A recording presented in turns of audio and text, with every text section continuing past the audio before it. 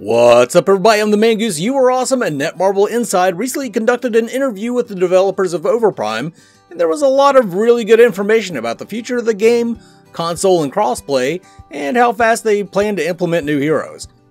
Normally I would just tell you guys about this interview and let you read it for yourself, but it's obviously been translated, so it can be a bit difficult to muddle through. I'll post a link to the interview anyway. I also have some opinions about some of what was revealed, so I'm going to run through some of the most interesting questions and answers and talk through my thoughts.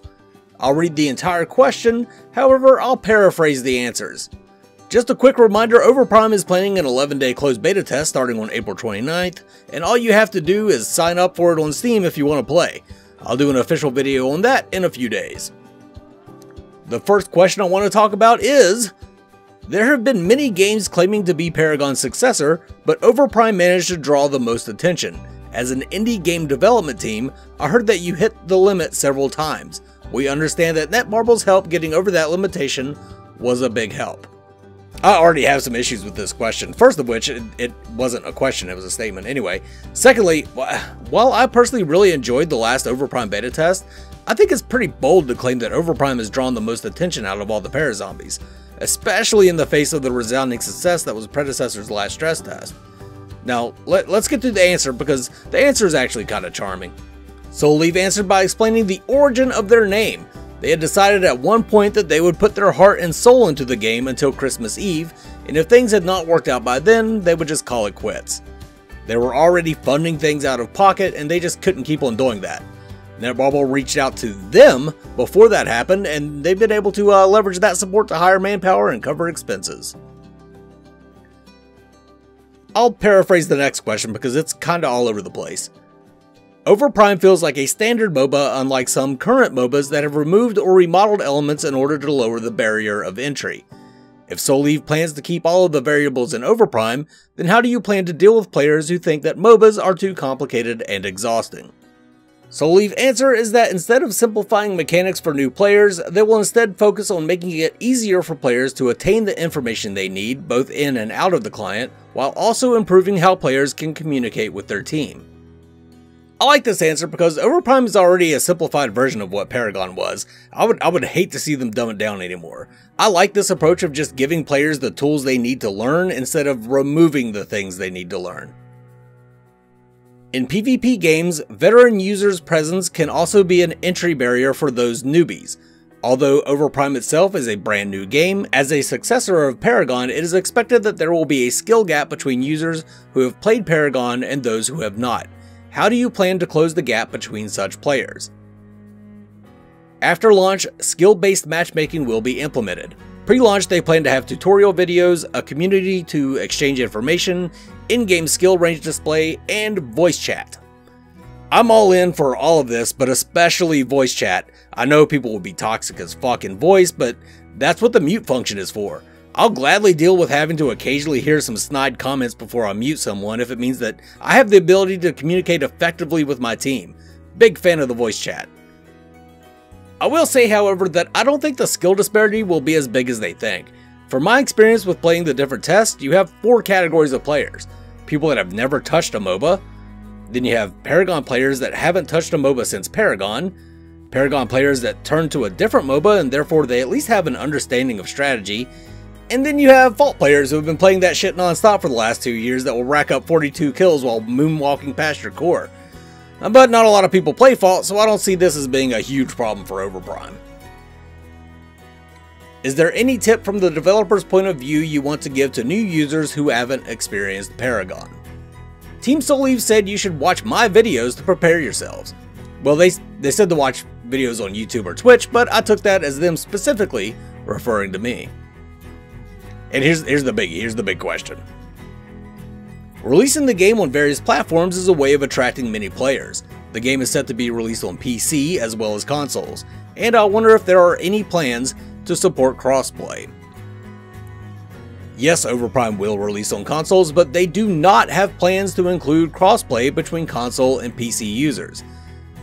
They believe that it wouldn't be fair to match keyboard and mouse users against controller users. I would like to officially call bullshit. I truly hope they reconsider this stance. Maybe have a rank mode with no crossplay or something, but Being crossplay is part of what made Paragon special. I've always played on PC, but I met so many friends that played Paragon on PS4 that I still game with to this day. And yes, at very high levels of play, aiming with a mouse is objectively better, but shit man, I'm sure some of you guys can out-aim me using a controller. I really don't think it would be a big problem unless we're talking like really high-level ranked play or competitive play. Reports say about 57,000 people participated in the first closed beta test. The proportions are 64% in Asia, 14% in Europe, and 18% in America. What did people think of the game? Souleve's response was that before the stress test, 98% of their community was based in Europe and North America. There was an influx of Asian players where marketing proved successful. They also know that they need to implement more language support, and they learned a lot about the direction they need to go from the closed beta test.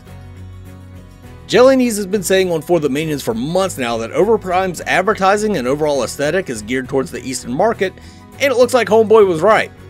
What I find truly exciting though is that if these percentages are correct, a vast majority of Asian players didn't know about Overprime before. If any of these games are going to be successful, they need to be able to generate and sustain their own player base and not rely on us poor para-refugees. Souleve has now proven that they can attract new players. Let's hope they can keep them.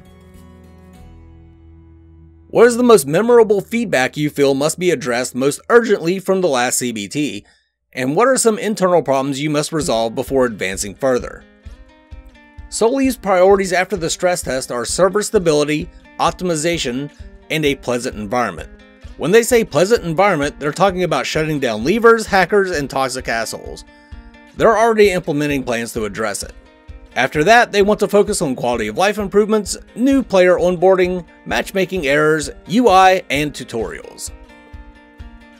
I didn't have problems with servers or optimization with Overprime. I certainly didn't run into any hackers, or at least I don't think so. If they were hacking, they still kind of sucked. Good to know they're making plans to deal with draft dodgers and shit, although the queue times were so fast, it wasn't that much of a problem for me personally. A pool of interesting characters is crucial in maintaining the success of a character-based multiplayer fighting game. Overprime inherits the characters from Paragon, but looking over the characters that have been introduced, we can see many characters never seen before in Paragon. We are curious about your plan on implementing Paragon characters to Overprime. In addition to that, we wonder what your views on adding original characters are. They plan to add all of the old Paragon heroes back into the game with some tweaks to the kits. OG heroes will come out once a month, and brand new Overprime originals will be released every 3 months. They're only using a few heroes for the closed beta test to make balance easier, and they also just use their most well-developed heroes. I knew that they had more heroes that they could release if they wanted to. Overprime way back before they got bought up by Netmarble had all kinds of heroes that we don't see in the current iteration. Like they had Sereth and Decker and I know Boris and I think Greystone. They had a whole bunch of them. I think once a month is a good release schedule for Paragon heroes, and having something brand new every 3 months that'll be pretty cool as well. All the Parazombies will eventually have to branch out from the free assets and start making their own shit. Good to know that Souleve is already doing that. We can't look over the free-to-play aspect of the game. You mentioned that paid products would mainly be skins and emotes. Could you tell us the details of that? I'm going to read the word-for-word answer here. All paid products will be cosmetic elements only and never affect your stats or skill. We don't aim to be #1 in sales, and we want to see the users have fun.